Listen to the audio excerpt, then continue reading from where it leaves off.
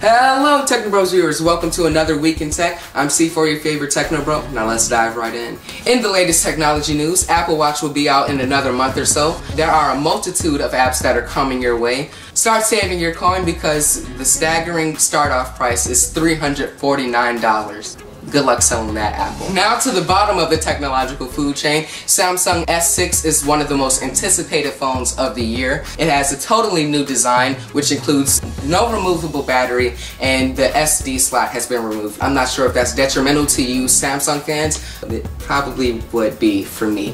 Samsung is finally taking the fashion of phones into consideration with the Samsung S6 Edge. If I say so myself, the software and the actual phone itself is absolutely wonderful. Sources say that the copied fingerprint is agonizing while setting up.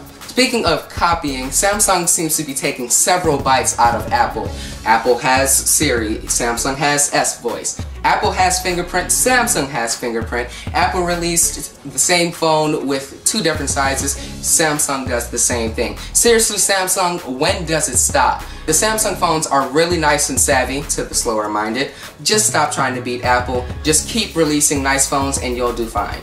Speaking of fruits, Apple TV just dropped its price from $99 to $69. Now is the perfect time to purchase it if you haven't already. Apple wanted to revolutionize the television industry with the TV. Although it hasn't happened yet, it can definitely occur with the new features. Alright Techno Bros, that's the end of this week's Week in Tech. If you like our channel, please leave a like, comment, and subscribe. Check out our new Super Smash Bros gameplay, our Call of Duty gameplay, and if you haven't, look at our other Week in Tech videos. I'm C4, your favorite Techno Bro, signing out.